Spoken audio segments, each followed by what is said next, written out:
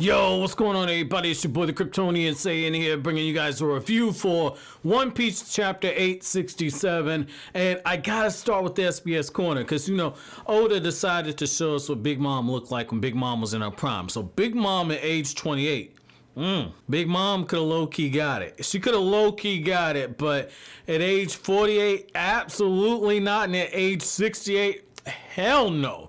But now you can kind of understand why she had so many babies, though, because like it took a toll on her body. Holy shit, did she ever hit the wall? Oh man, so yo, getting right back into it though, getting right back into the chapter review. I gotta say, man, so the fact that you got Charlotte, right, Big Mom, and you got Mother Carmel, and Mother Caramel's been selling kids. Now it makes sense what Big Mom's doing. Well, she was doing it with Punk Hazard and everything and having those kids experimented on. Now it makes sense. She's simply doing what she knows that Mother Carmel was doing. So, I mean, now I'm kind of seeing why Big Mom is the person she is. And it really sucks for her when you really think about it, because essentially her own family abandoned her, and then her adopted family that seemingly saved her from being killed off at Elba, all of a sudden they abandoned her at the end of this chapter. Like, now I get why she has trust issues. Now I get why she's as overpowering as she is. And what I find so interesting is, once again, the world government is right back in the fray. Once again, the world government is like, yeah, you know, we bought, you know, John Giant from you. You know, you're right. Big Mom could be useful to us in Cipher Pol. She could be useful to us as a admiral one day, or a fleet admiral, vice admiral. You know, she's got the potential to rise through the ranks, and it's absolutely true because she's so fucking strong. Like, at the age of 5, she damn near wiped out the village of giants, and it's because she was in those hunger pains. And it's one of those things where, you know, I understand Mother Carmel. I totally understand it, because, you know, she's looking at Big Mom and she realizes that this is somebody who, if everything breaks right, this could be my last big score. And she's absolutely right to think of her in that respect, because it's kind of like if you got like LeBron James as a son. You know, like, holy shit, this kid's really talented at basketball. I might need to groom this kid because he could go places. Well, in this case, she's looking at it a little different. She sees Charlotte as being more of a meal ticket, but, you know, she does have an eye for talent, and she's absolutely right. The sky is the limit at that point. And, you know, when Big Mom is just, you know, going through all of those hunger pains, and she's having Carmel basically beg for her release, saying, hey, please don't kill her. She's only a child. She doesn't know any better. Please spare her. And what's so crazy about that is the fact that Mother Carmel was basically putting on a front. The only reason why she didn't care about the other children, the only reason why she cared about Big Mom was the fact that she saw her as the last big score to get her out the game. Like, it wasn't because she was this holier than thou woman who's, you know, basically being Mary Poppins and saving kids and going into orphanage.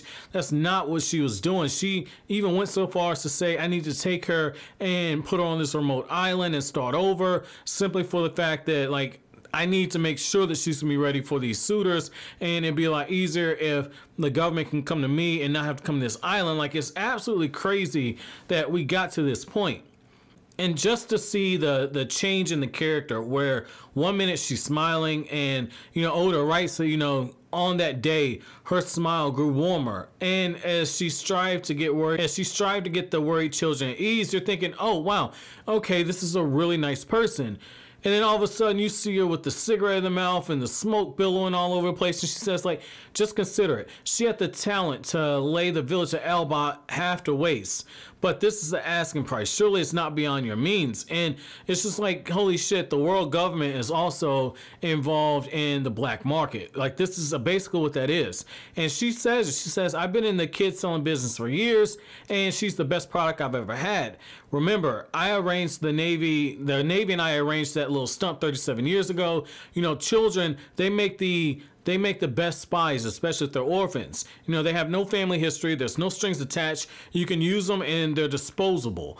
Like, it's so crazy to hear her talking like this. It's so crazy to hear her just getting to this point.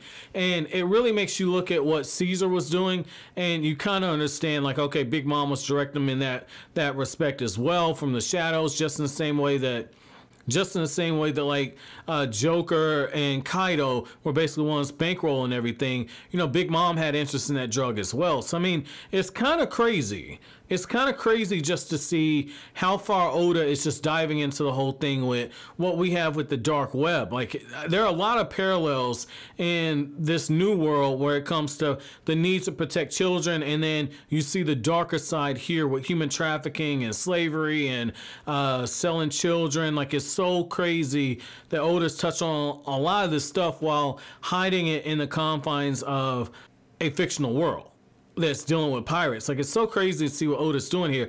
And what I like about this fact is the fact that, you know, in Big Mom, you know, we continue to see the evolution where it's getting to a point where you're very slowly starting to sympathize with her, and you just see her mentally start to break as she's reliving one of the worst days of her life. And that's when you get to the current moment where Big Mom's screaming and Luffy's there, and it's one of those things where, you know, Big Mom's saying, "Mother, where did you go?" And it's just like when she finally breaks out of that, when Big Mom finally breaks out, Luffy's gonna be in for a world of trouble. But my question to you guys is gonna be, how did you feel about what you saw here with Mother Caramel? You know, did you see that coming? Because I'll be honest with you, I didn't see her being necessarily the child seller. I didn't see that, but I want to know what you guys think about that. But as always, guys, if you like anything I had to say, don't forget to comment, rate, subscribe, and share. Thank you so much for watching to the end. Have an awesome day, guys.